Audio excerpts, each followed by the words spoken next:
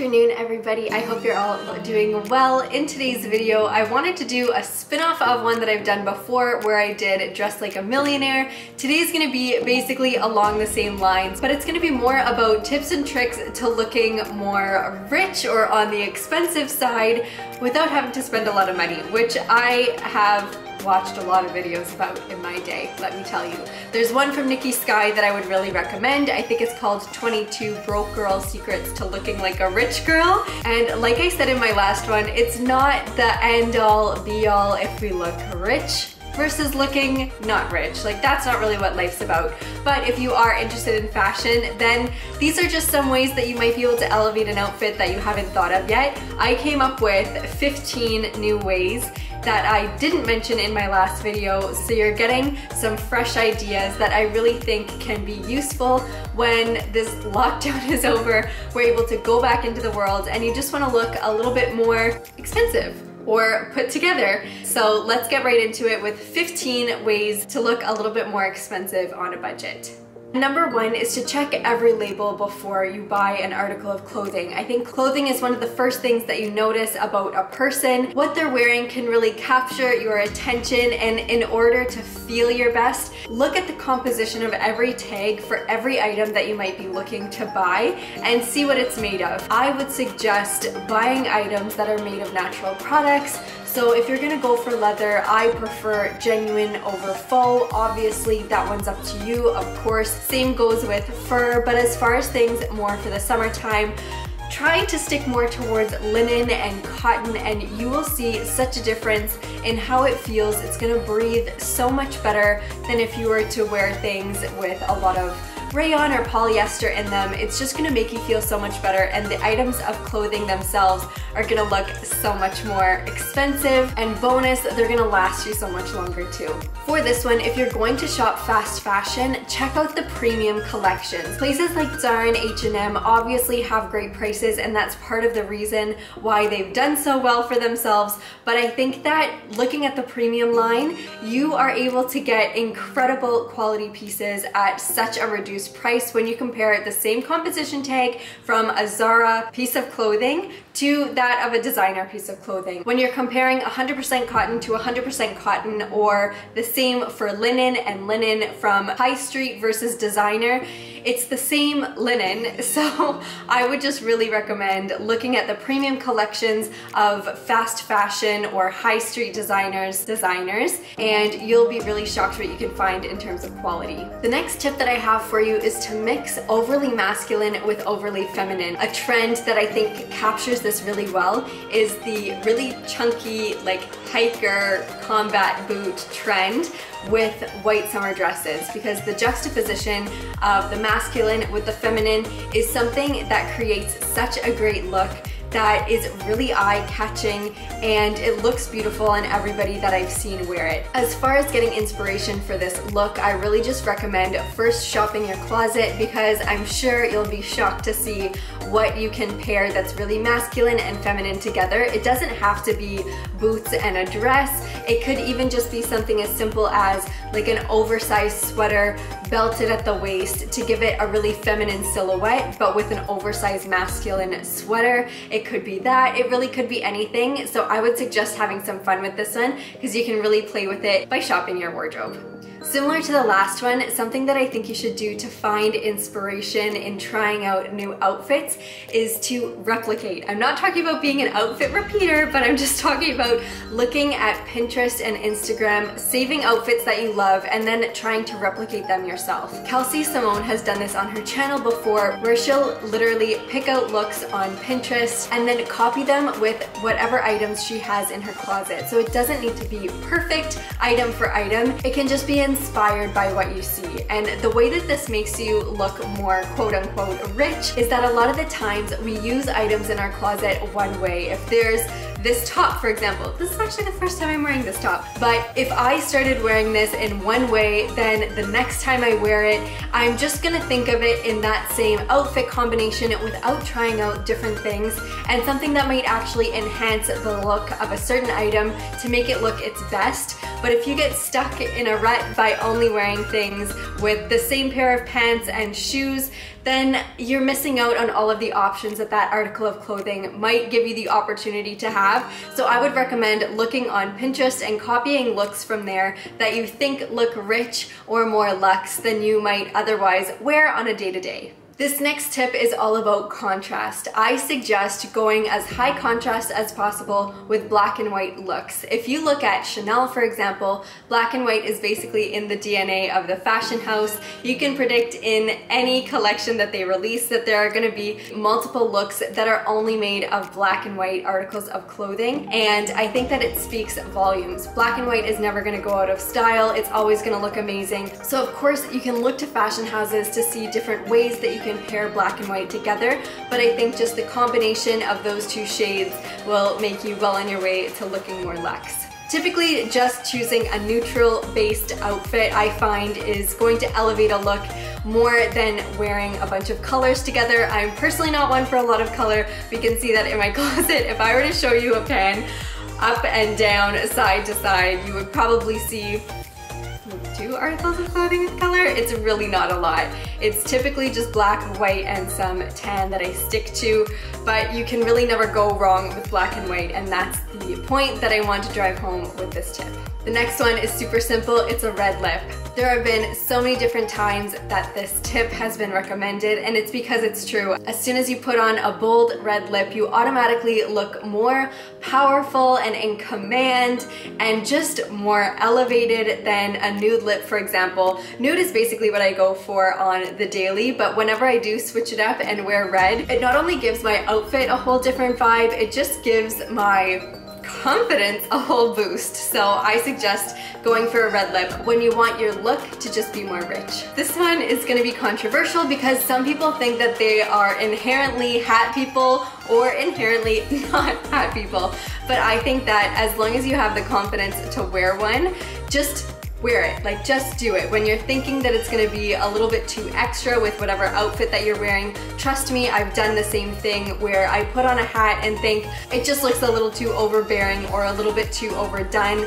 Just try it. Do it for a day and see if by the end of the day you're more confident wearing the hat than in the morning, and I think that you will be.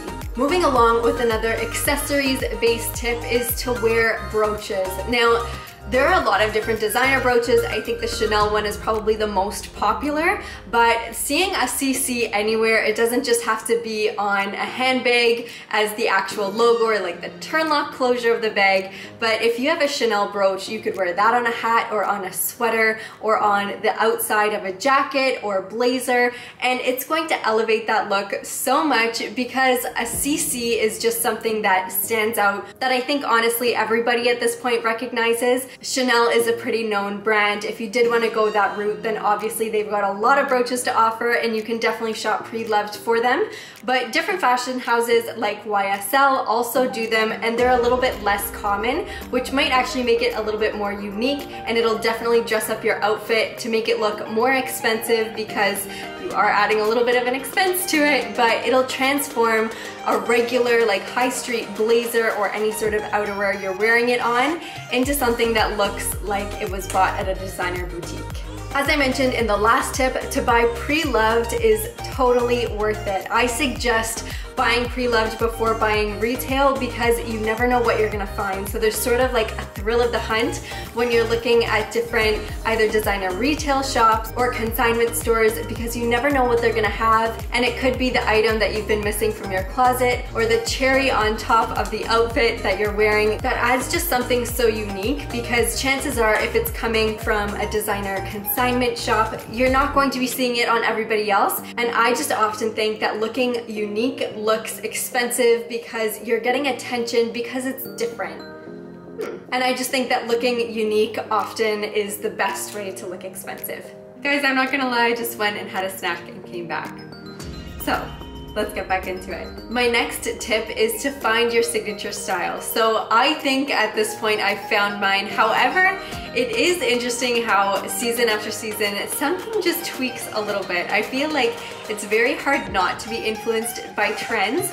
and I'm influenced by them all the time. But the Parisian, like French, a lot of lace, the vintage look right now is what I'm all into, and I'm really glad that I feel like I already have the base for that sort of look, but there are still some pieces that I would love to get for this season. So my tip for this one is to find your signature look and stick to it. I'm not at all opposed to trying out different trends and looking at different fashion inspiration and then experimenting with it to see what works for you, but I would just suggest not jumping on a different type of look when the trends change. I touched on this one before, and it's to buy pre-loved or vintage, because one of the things that I think looks most expensive is when somebody looks unique. I already said that before, but looking at vintage or pre-loved will really just breathe new life into your wardrobe, coming from past looks, which I think is just great. Plus, like, reduce, reuse, recycle, saving the planet, all of that is very luxurious and rich and on trend. This next one is actually one that I need to remind myself of quite often, and it's not to get caught up in the label. So if you like something, and especially if it's not just unlabeled, but if it's also good quality, go for it. Because to me, actually one of the most tacky and like least expensive looks out there is when you're wearing designer from head to toe. Not that I don't think the Chanel runway look head to toe isn't beautiful, trust me, I think that it is. But at the same time, especially if you're mixing and matching designer houses or fashion houses, wearing one logo and then another one and then another one all combined in the same outfit and in the same look, to me looks so tacky and does not look expensive at all. It just looks like you don't have a signature style. So go for the no logo look over the logo look. This next one is a hair trend, and it's to do the middle part, slick back, low ponytail. You cannot go wrong with it. It looks good on absolutely everybody. If you haven't tried it yet and you think it's something that just won't look good on you for whatever reason, whether it's your hairline or head shape or the size of your forehead, just do it and be so confident rocking it, because trust me, it's gonna look amazing. It's a look that I go for all the time, and especially if I'm on day 2 or 3 hair, it's a look that honestly looks amazing because everything is slicked back, and even if you add more gel or whatever it is on top, it actually just exaggerates, to me, the fashion of it, because it looks so intentional and it just looks like more of a runway hairstyle, because we've seen it on the runways time and time again, when there's a lot of gel or product in the hair and then it's just left flowing down your back. I think it's stunning. I really suggest that you try it. Okay, moving on, we've got high-waisted everything. To me, it elevates a look so much to wear things high-waisted, because low-rise is just, it's just not my cup of tea, and maybe it will be a few years from now when, God forbid, that trend is back in. Who knows, because trends change with the tide, and most likely it'll be back in our faces all over social media within the next few years. But as for now, I'm sticking with high-waisted everything. I think that the paper bag waist trend still isn't going anywhere. I think it's gonna be really big for this season. And also the more masculine menswear trousers worn really high and then cinched tight at the waist with like the box pleats at the front and just really oversized on the leg is something that I think is beautiful, and again adds that masculine and feminine edge together, which I think looks great on everybody. You can dress it up or down, and you can add more feminine flair. So if you wanted to add something like a pearl embellished handbag to really elevate the femininity of it, it's something that I think you could really get away with, and it's gonna look amazing. This one is super quick, and it's not to buy costume jewelry that is going to turn your fingers green, because that's just not a cute look. If you can, stick to gold plated. Typically, it's not that much more expensive than regular costume jewelry anyway, and I'll have some of my favorites linked down below for some local Toronto boutiques that are really worth supporting.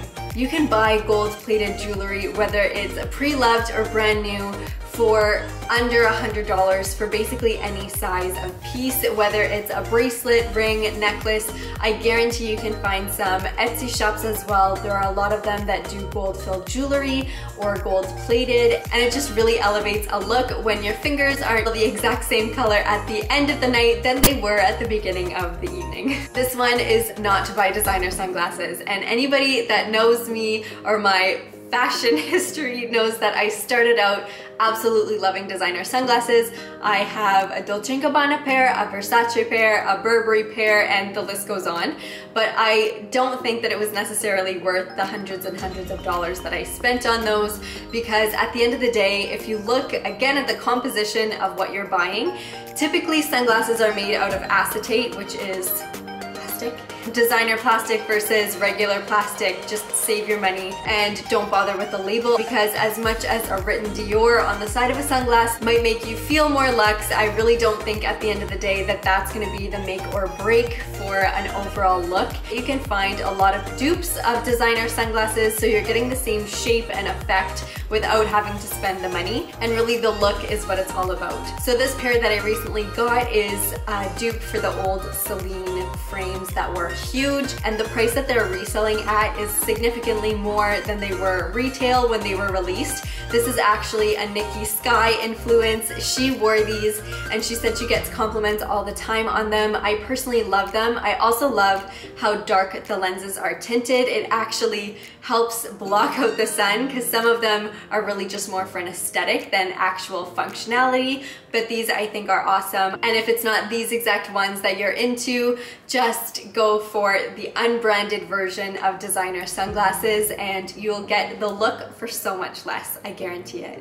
Okay, last but not least, this is just like an overall suggestion. It's to be confident in whatever you're wearing. If something doesn't make you feel amazing, then it's not worth your time and it's not worth your money. So invest in what you can and don't worry about the rest, but feeling confident in whatever you're wearing is automatically gonna bring out all of the good in the clothing pieces in your outfit if you carry them well. So I think more than anything that I've mentioned so far, feeling good and being confident in what you're wearing is going to help you look so much more rich than any of these other suggestions could. So that's it for me today. I will see you all very soon in my next one. Please do give this video a thumbs up if you liked it. I'm gonna have another video linked after this one. If you want more of me, please do consider subscribing and hitting the notification bell, and I'll see you all very soon in my next one.